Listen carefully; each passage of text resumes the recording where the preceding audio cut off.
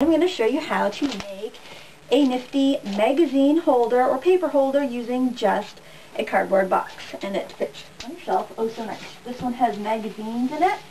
Actually, these two do. This one is actually holding pattern paper. You can see how nice and sturdy it is and how well it holds pattern paper stacks. And it's so easy to make just with a cardboard box.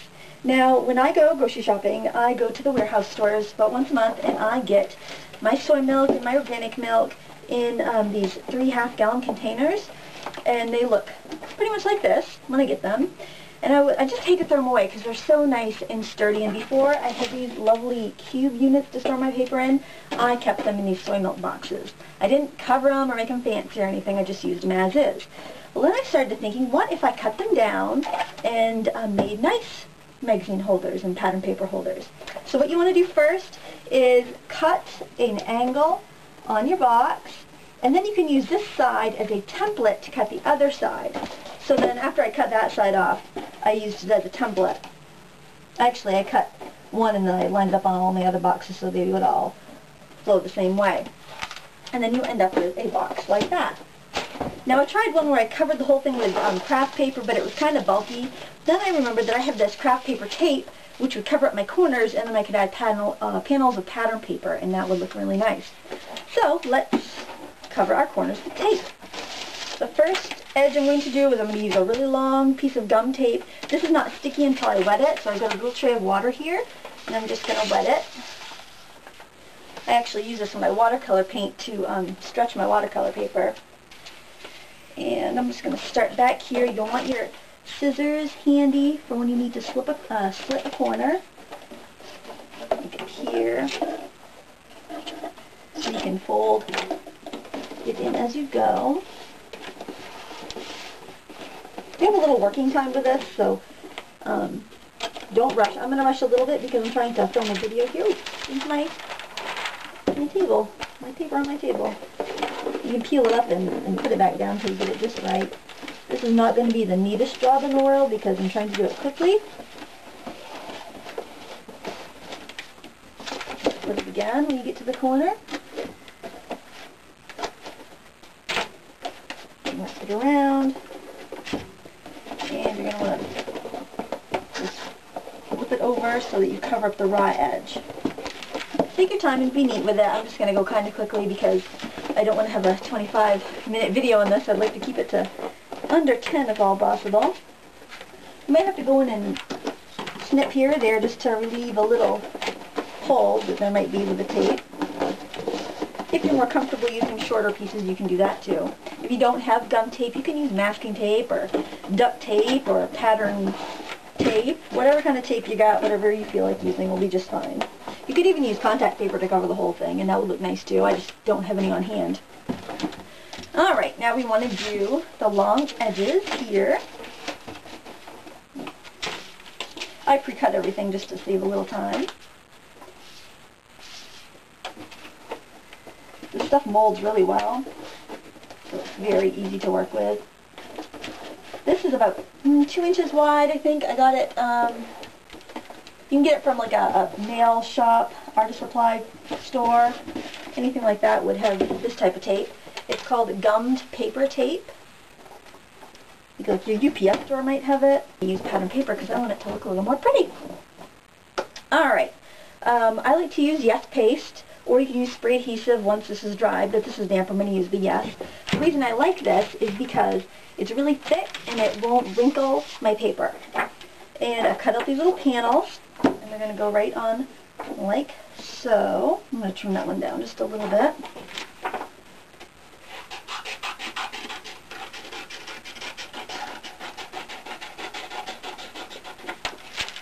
You can eyeball it. I mean, it's not rocket science.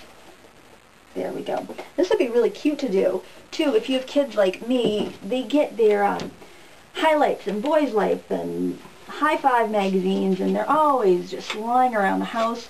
You could give them each of their own little magazine rack. They could keep it by their bed. They could tote it around with them if they wanted to, and that would be a place for them to keep their magazines.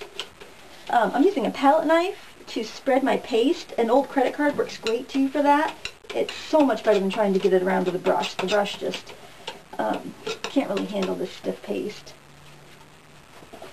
Alrighty, and I'm just going to lay this down. I basically just took one 12 by 12 paper and cut it on an angle. And you can get 2 pieces out of one 12 by 12 sheet, but you kind of need to do it twice because you'll get 2 of the same shape. So it's good if you're making a bunch of these at once, because then you can cut it out of two different papers back to back. So then you'll end up with a right and a left, otherwise you'll end up with 2 rights. So it's good to build these in 2s, which works out perfect because I buy a box of organic milk at the same time I buy a box of soy milk. That probably made no sense, did it? I'm just nervous being in front of the camera. Alright, let's put some paste on this baby. Yes, paste can be diluted. It's really just a great paste if you make books or anything like that. The nice thing is you can lift it up. If you make a mistake, you can peel it back up and reposition it. It takes a long time to dry. In fact, if you don't have paper on top, if you had like a gob of it on your table, it'll take quite a while. It'll still be sticky. I believe it's a wheat-based paste, but I'm not 100% sure on that. Alright, and a container of it will last you a long time. And you want to be careful, if you do get a container of that, that you put a little Vaseline around the threads of the jar top, or you'll glue it shut. It's really a strong paste. Alright, and we got our size covered, front and back. Just measure, because your box might be a different size than mine. Just measure and trim out your paper. I'm using some paper from American Craft that I absolutely love, but the pattern is so bold that I haven't really been able to make cards or scrapbooks with it too much because it just overwhelms everything. But okay, so we finished covering our box, and now we're going to decorate the front, the part that's going to be showing from our shelf. First thing you want to do is find out what you want to use to decorate it. I'm going to use some silk flowers. I'm also going to use some book plates that I have cut from mat board, and this is how you do that.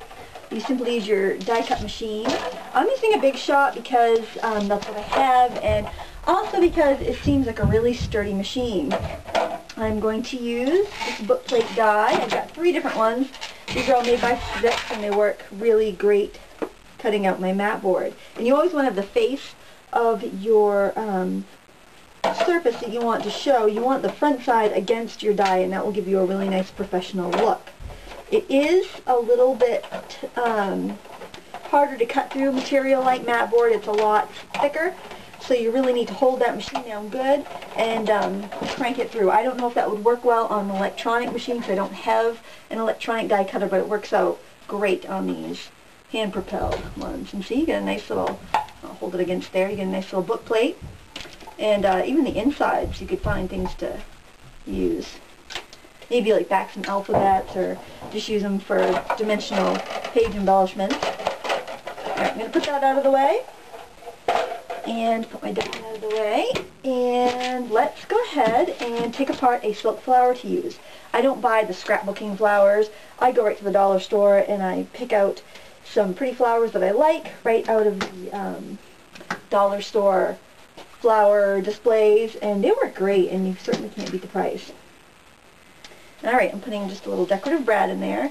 I'm going to use this metal punch. It's just like, it's like a paper piercer, except it's extremely heavy duty. I'm going to poke a couple holes in there side by side to give room for my prongs of my brad. I'll stick that right through like that, and then just open up the prongs on the inside of the box. You want to push them down nice and flat so that it doesn't catch your paper or your magazines that you're going to be storing. Alright, maybe throw another flower or 2 in there. Probably should have pulled these apart first. Saved a little time, but it doesn't take too long to do that. Alright, you can always, you know, layer as many flowers as you like.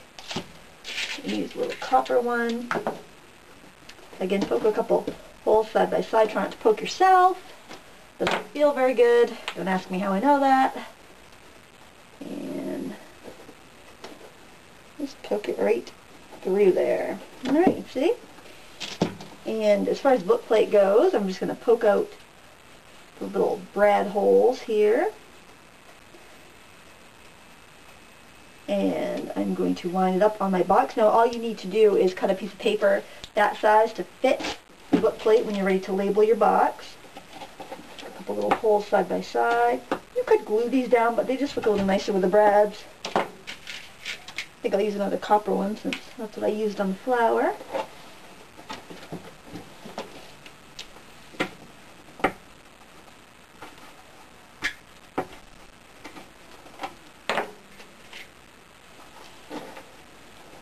Alright, and you're ready to put some magazines or scrapbook paper to store in your brand new decorated box. Let's see how easy it is to fill it with some paper. Here, I got several stacks of paper I'm putting in here.